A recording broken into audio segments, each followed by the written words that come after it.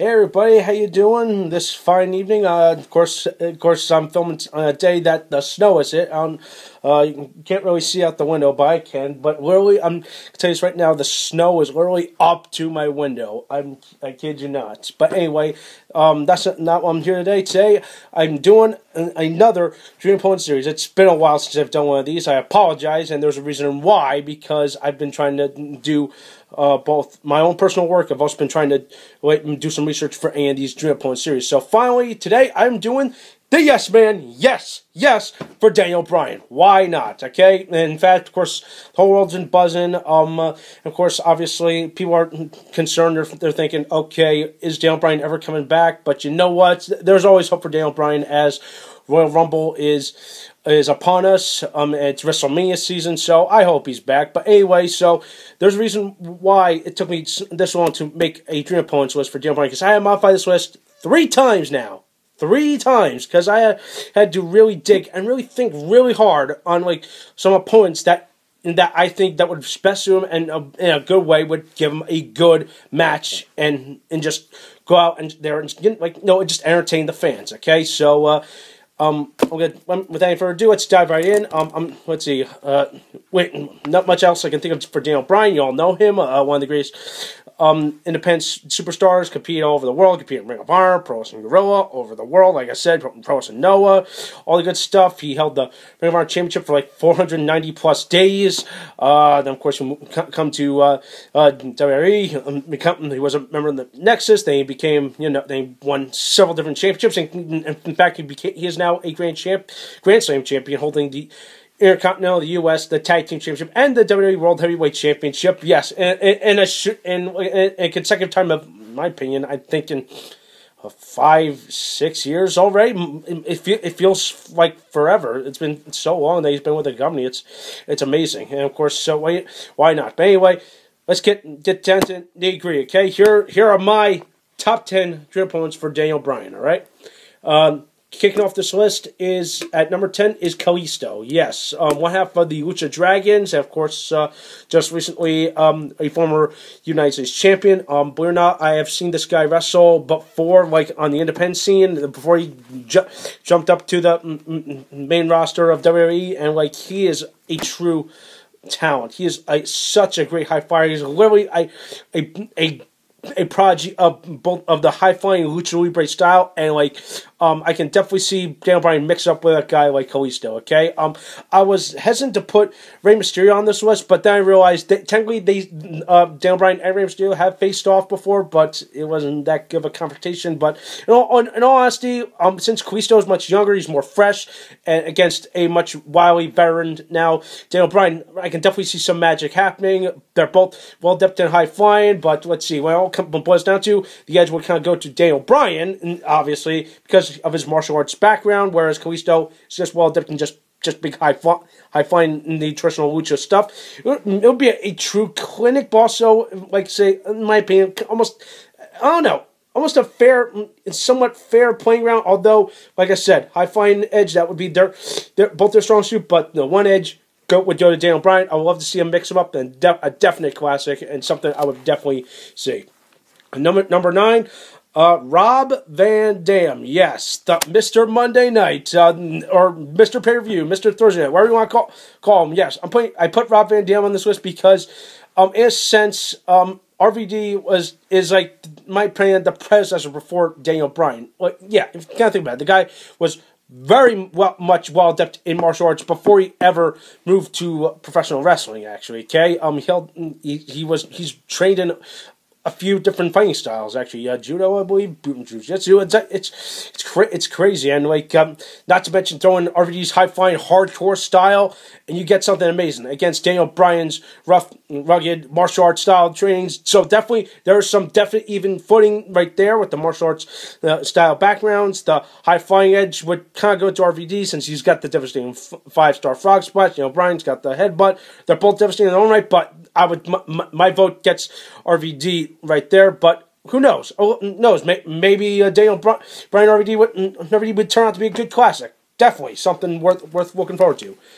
Coming at number 8 is Kyle O'Reilly, one half of the Red Dragon tag team. Yes, I was hesitant to put him on the list, but then I realized, you know what? Why the hell not? Okay, Daniel Bryan's faced other guys similar to Kyle O'Reilly. He's faced guys like A. Edwards. He's teamed up with A. Edwards. He's teamed with Davey Richards. He's competed against Bobby Fish, Kyle O'Reilly's tag team partner, but he's never faced Kyle O'Reilly before, and that would be pretty cool. Seeing a guy trained by a rival, camp or a rival promoter against Daniel Bryan, who was trained by Neil Melanson, who was, believe it or not, in a lineage following to George LaBelle, actually. So that's kind of interesting there, if you kind of think about that. If you've read Daniel Bryan's book, which I highly recommend you should, okay, against Kyle O'Reilly, who's kind of like at the opposite end of the spectrum, who's trained with other guys, that kind of thing. So it's a sense of, let's see, would this be a wrestling match or would this be an MMA match?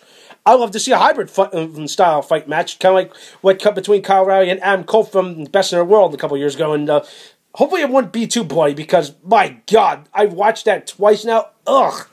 It still gets me every time, okay? But anyway, definitely I would love to see something happen right then and there. But who would win? I don't know. Let them go the distance. Put on a match. Just tell a story right then and there. Okay, there you go. Book it. Coming at number 7, the R-rated Superstar Edge. Okay, technically, these two have faced maybe in one confrontation form or another, but the match ended in a very horrible finish. But overall, I would love to see a very good classic between Edge and Daniel Bryan. Of course, obviously, Edge has retired from the ring, but if there was any other opponent that I think Edge would definitely mix up in the ring with, I would definitely love to see him mix it up with Daniel Bryan in a good match and have a solid winner. Okay, think about it. Daniel Bryan, his martial arts style background. Edge with being trained, a young Canadian trained, prodigy. Of the time. Come on, it's take the best of both worlds. Throw him in a blender. We could get another potential good match. Like, yes, another maybe a hybrid style match, maybe, or hell, maybe they can mix it up and maybe go do a 2 out of 3 falls match. I don't care. It'll be some kind of cool match right then and there. A good way to tell a true good story right then and there, and just see who's at the top of their game and see if Edge would still have it if this happened. Coming at number 6 is Olympic gold medalist Kurt Angle. Yes, and like I said, Olympic gold medalist, not today's Kurt Angle. Which, in all honesty, my God, seriously, he really, I think, in all honesty, he really just needs to step away from the ring. I think he already has, but if he hasn't, he really should. His knees are fucked up. Pardon my language. Yes, okay. I've seen him put on some good matches earlier in TNA's lifestyle. In fact, that in my opinion, say what you want about Impact Wrestling. Kurt Angle's feud with Samoa Joe, in my opinion, was the feud of that fucking company, okay? It was awesome, okay? So, I don't care what anyone else says, okay? That was a good match, okay? I still remember it, okay? Yeah. But anyway, in a sense, I would kind of see a match between Kurt Angle and Daniel Bryan be kind of just like that, although not on a shit level of that deplorable Lethal Lockdown match where it was just an MMA match in a cage. It was stupid. It would just be a technical, drag-out, good wrestling match, a very good technical wrestling match. But although obviously the Edge, I would go to Daniel Bryan with the martial arts game, but Kurt Angle's more adept in submission fighting and mat wrestling, so the Edge would go to Kurt Angle. So kind of got a fair balance there, but definitely Daniel Bryan can reach into his bag of tricks and pull something off against Kurt Angle. Same thing with Kurt Angle. He can take to the air. I've seen him pull up those moonsaults, but also that's one of the reasons why his knees are hurting him these days, because he keeps doing that.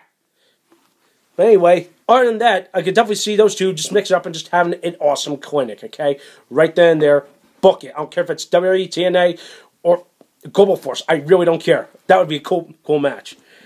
Coming at number 5, we're at the halfway point, Bret the Hitman Hart. Okay, I had to put Bret on this list for a couple reasons. Why? Because Bret, like I said, he is the greatest storyteller. He's good in the ring at what he does. Seriously, any good opponent that he's been in the ring with, he can make him look good. In a sense, they can make Bret look good. So in a sense, take what Bret Hart has done over the years and put him in the ring against Daniel Bryan, we could see a real classic match. It may be no Bret Hart Bulldog match from SummerSlam, but something what I would definitely look forward to. And of course, obviously, this would be obviously in Bret's prime. Of course, Bret's semi-retired these days, but still, that would be a cool freaking match. Imagine Bret Hart's sharpshooter against Daniel Bryan's yes walk or the lapel walk, whatever the frick you call it these days. Okay, it would all boil down to that. I would definitely see a submission match, or maybe a last man standing match, or just any way technical match. I would definitely see forming between these two guys. Totally worth it. Okay, I think we should. Something I would definitely look forward to. Coming at number 4, Finn Balor. Okay, believe it or not, let's see. Daniel Bryan has competed in Japan, but he's never competed against Finn Balor. I don't think. Maybe, but of course that was back when Finn. If they did, that was probably back when Finn Balor was maybe just Prince Devitt. He was just a rising talent, just this sturdy, stubble guy from Dublin, Ireland.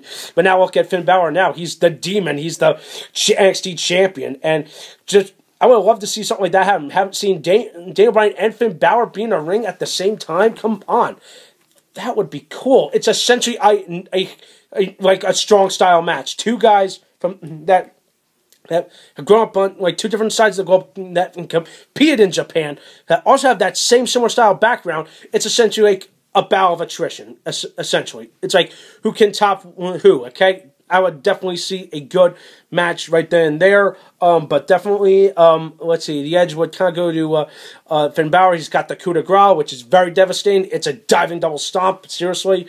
I've seen more devastating double stomps, but that would be it. You got Daniel Bryan's yes lock. Let's see, Finn Balor also has some other moves in his bag of tricks, including, his Princess Throne move, the Pelly kick, the soccer ball kick, whatever you want to call it. And of course, my favorite move of Finn Balor's repertoire, which I don't think we've seen already, is Bloody Sunday. It's essentially a DDT suplex. I forget, it's an interesting combination, but it's devastating. See, if Finn Balor was able to pull that off against Daniel Bryan, that would be something cool. Okay, but then again, I would just love to see Daniel Bryan just go out there and have a good fight with Finn Balor. Okay.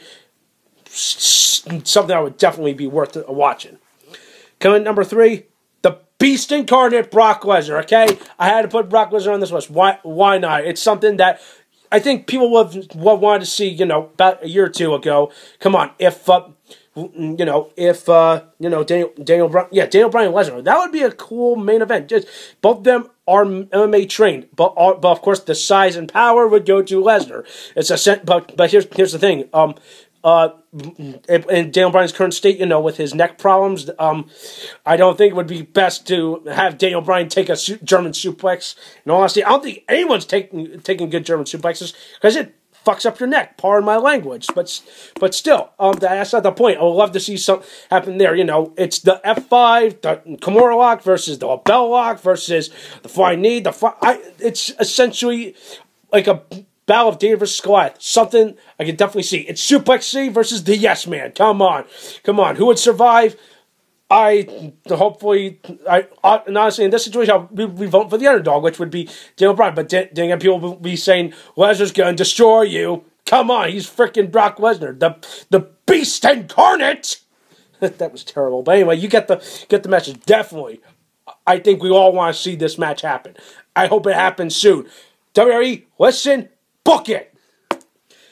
All right, now we're getting to the top. Okay, number 2, A Guerrero. Okay, I have put A on this list because I've said this during the video on A Guerrero is that I see a little bit of Eddie in any high flyer, no matter who it is. Where it was AJ Styles, where it was frickin' Rey Mysterio, or Evan Bourne, or hell, even Daniel Bryan, I see a little bit of A Guerrero in any of them. Okay, and in a sense, this would be a pretty cool thing. It's essentially both technical, grounded wrestlers. They both come from good, humble beginnings. But then again, here's the thing. He's also well adept in lucha. So essentially, I would back to what the thing on Kalisto would be a pretty cool mesh of the cool styles. But then again, that would be pretty cool to see. Just get them down dirty. Just have a good technical match. They could take the air. I would love to see that. pretty much a good essential high flyers fight. That would be pretty cool. But it all boils down to the Gory Special versus the lapel lock. Which is more devastating? They're both devastating. I've seen them being applied. Yeah. It's pretty much that right there. So it would definitely be a classic, okay? But of course, as you know, A is no longer with us. But definitely, I would put that higher on this list no matter what, okay? Daniel Bryan against A Guerrero any day. Now, before I get to my number one dream opponent for Daniel Bryan, I'm going to get through some honorable mentions. Chavo Guerrero, why not? If I mentioned A, why not Chavo? Nice, Battle of Heritage, Booker T, why not? A veteran guy, Matt and Jeff Hardy. I was thinking both Hardys. Then two young guys, Cedric Alexander, who I've heard a lot of good things about in Ring of Honor, and even Adam Cole, who another young talent, a former Ring of Honor World Champion. Definitely see some magic there. But anyway, my number one dream opponent for Daniel Bryan is Chris Benoit. All right, yeah. That's another thing I want to point out is that Daniel Bryan, essentially, in my opinion, is kind of like this generation's equivalent of Chris Benoit, well, minus the whole dark backstory of Benoit, but that's not the whole point. And not to mention, even Daniel Bryan mentioned in his book that Chris Benoit was kind of was his inspiration, whereas his style was modeled off of, the flying headbutts, the rough, rugged style. It was all modeled off of Chris Benoit. It's pretty cool. It's pretty cool. I would definitely see something like this happen, but of course, it wouldn't because, as you know, of the grim death of Benoit and his family, but still, I would have been a very good, solid a battle of two pure wrestlers. It would be so cool just to see them just mix it up sometime. But anyway, I don't want to think about that, but that would be pretty cool. The crippled crossface, the lapel lock, all of that there, headbutt versus headbutt.